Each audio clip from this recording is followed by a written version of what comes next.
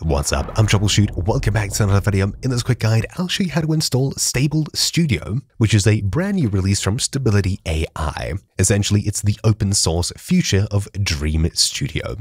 If you don't already know, DreamStudio is an online resource from Stability.ai where you can generate Stable Diffusion images. You just punch in a prompt, click Dream, and it'll create your images using tokens on your account. You'll start with a few free tokens, and of course, you can purchase more. It is a paid program. What you're downloading here, StableStudio, isn't something that runs locally, allowing you to load the model on your own PC and use your own hardware. No, instead it's just the future of DreamStudio, and that it allows people to more easily build extensions, you to more easily manage your extensions, and other things like that in the future. It's essentially all about collaboration. Now, it's really unfortunate that you need to use their cloud to generate images, but that's just how it is. They talk about expanding StableStudio's capabilities, and they're working on their upcoming chat interface within the StableStudio project, which might be pretty interesting. Scrolling down further, help shape the future of StableStudio, they talk about a new plugin system, and there's a few things that be excited to support, such as local inference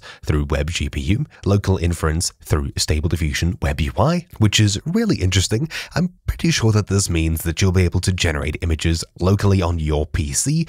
Web GPU is obviously the ability to use your graphics card in your browser through the canvas element, and Automatic 1111 Stable Diffusion Web UI, which is pretty cool to be seen shouted out in a blog post, is the Web UI for Stable Diffusion that we're all used to at this point. It's got tons and tons of extensions, it's seriously powerful, and best of all, completely free. So I would assume in the future you can link it to your local Stable Diffusion Web UI Automatic 1111 interface, and you'll be able to generate images locally, but for now that's not a feature. Desktop installation, ControlNet tools, and of course, any other suggestions you may have coming in the future. That's the future, they'll figure that out. What's the difference between StableStudio and DreamStudio? Currently, not much. They've removed DreamStudio's specific branding.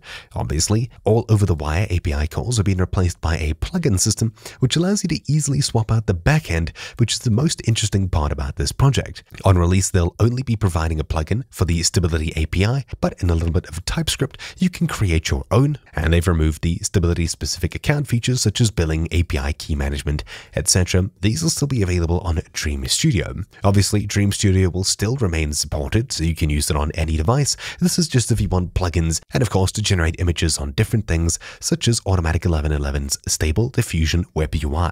It should run much lighter than normal Stable Diffusion on your PC, not requiring you to have insane hardware. Obviously, having to pay for it though is definitely not the most attractive thing. Anyway, so to begin, all we need to do is head across to the StableStudio GitHub page, which you'll find linked down below, as well as the blog post. When you get here, you can scroll down and read about the project, such as plugin support or developing plugins, etc. And all of these links here. And right below this, quick start. We'll need to have Node.js and Yarn installed. If you'd like to see a one-line installer, do let me know in the comments down below. Node.js is very simple to install. Simply head across to that link, nodejs.org, and download the LTS version here. Don't download 20.2. You'll find that you have weird issues in the future with certain packages that don't work properly. LTS is the best for now. Once it's downloaded, install it, and head across to the Yarn link here, then getting started at the very top, installation, and you'll see how to install it for Node.js 16.10 and above. Simply run corpack enable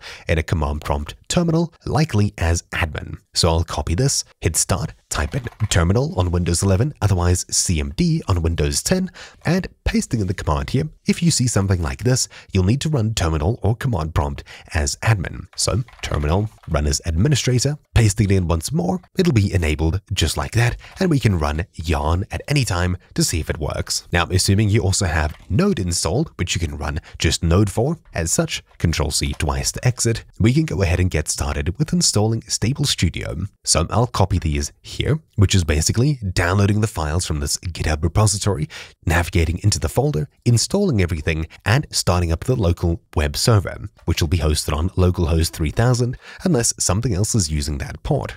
On top of this, you'll need to have your API key for use of the default Stability.ai plugin to generate images, and of course you can grab yours from DreamStudio on the account page, which is completely free to generate a few images from. Anyways, I'll cd to ~desktop, which is my desktop, and I'll paste in the commands as such using Ctrl+V or right-click and hit enter. Now you'll see a StableStudio folder on your desktop with all of the files being downloaded into it. Then it'll go ahead and install anything necessary. This, of course, could take some time depending on the speed of your computer and internet. So essentially, this downloads all the files. We change to this directory, StableStudio, run yarn to install everything necessary, and yarn dev starts it up. You'll find it running at localhost 3000. Should you want to use the Stability API plugin, we'll need to have our API key handy. Then we got yarn dev, the last command, should actually start it up. Now, all we need to do is head across to this link here, or Control-click it, localhost 3000.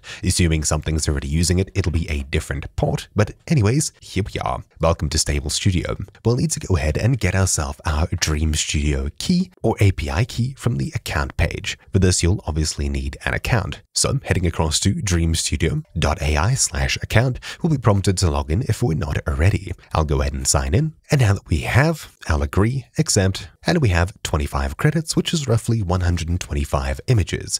I'll go ahead and copy my API key, clicking the copy button here, confirm, and heading back to the local page here, we'll paste it in here. Of course, you can create another API key and then copy it if you don't already see one here, or you'd like to use one for a different reason. Anyways, once we pasted it in, you'll see generate at the very top. This will take us back to the page where we can generate images. Obviously, as we're using the cloud, this shouldn't really take up anything extra on our computer. So I'll just leave it as the default, click Dream, and we'll see what happens. Now, it'll essentially reach out to DreamStudio, generate a few images, and return them back to us. That's really about it. Now, unfortunately, as far as I understand, this is cloud only at this point, and we'll be using Stability.ai's technology to do everything. This will be a little bit different from DreamStudio in that it's locally hosted somewhat, at least the front end is. So it'll allow us to add extensions, plugins, etc. You can see on DreamStudio.ai, you can see the logo up here,